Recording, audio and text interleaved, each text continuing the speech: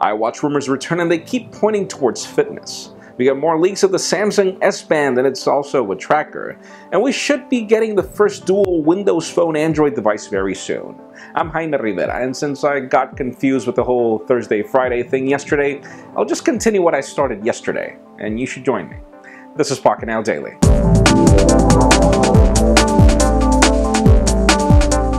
Let's start today off with some official news, as Nokia has just launched their Refocus application to pretty much all the Nokias that actually matter. And the reason why this is cool is because the Refocus application brings that Litro functionality, which actually takes a couple of shots at the same time and then allows you to refocus to wherever you want. It's a really cool feature, and hey, it's free for the Lumia, so it's great. But even more interesting for those of you that were interested in Nokia Martini and all the rumors that we talked about a couple of weeks ago, it turns out that this apparently is the successor to the Lumia 920, which will be dubbed the Lumia 930, so stay tuned for that. It should be launched in the next couple of weeks.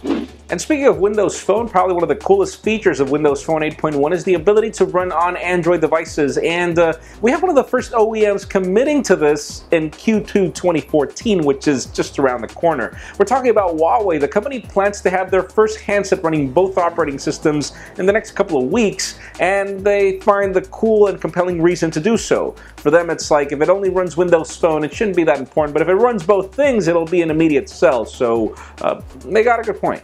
Now let's talk about Samsung. As you all remember the patents of the Samsung S Band, and as it turns out, this is pretty much just a fitness tracker, like a Fitbit. It doesn't work or do anything without a phone, which is actually cool for those of you that use S Health. This is pretty much just a way to help S Health interpret things better on you, which is great. It's a great feature. Let's just hope the price tag speaks the same way. But then again, we also have the Samsung CEO stating that there will not be a high-end Galaxy S5. What you see right now is what you get. The Galaxy S5 is the highest end model that they're making, which is really interesting, as we are still waiting for that Galaxy J, I think it was, or F, or whatever the name would be. Let's see if Samsung does pull it off, because then again, they won't pull all their cards on the table, right?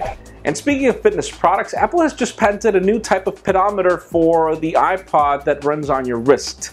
And yes, there is no iPod that runs on your wrist. You all remember the last generation iPod Nano, which could be dubbed that way, but Apple never intended for it to be that way. So we are expecting for Apple to launch the iWatch with a pedometer and obviously have it be a fitness product, but then again, could it really be called the iWatch? Could it be that Apple's planning just to build another type of iPod that runs on your wrist, and that's how they're planning to brand it? Stay tuned, as rumors will be coming very soon. And finally, for the very annoying news of the day, Facebook has just made it official that they're planning to milk the cow as much as they can when it comes to ads. Right now, it's currently extremely annoying for you to get all these ads either on the website or on the mobile applications, and now the company is planning to give you video.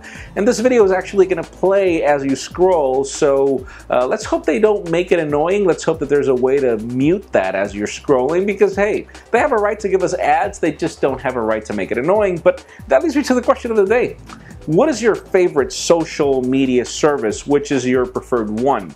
In my particular case, I'll be honest with you, I have everything, but to be honest with you, my favorite one is Instagram. You can follow me on Instagram at Jaime Rivera. And honestly, the reason why I like Instagram is not necessarily for the filters, but because I could actually take a photo and share it from there to Tumblr and Twitter and Facebook at the same time. That's the real reason why I like it. But leave us a comment down below, which is your favorite one? And friends, you know the drill. If you want to get the news earlier before this video is filmed, make sure you follow us on Pocketnow.com and subscribe to our YouTube channel as well. You can also follow me on Twitter, Jaime_Rivera. Please give this video a thumbs up if you like what you saw. I am Jaime Rivera. Thank you very much for watching. We will see you next week.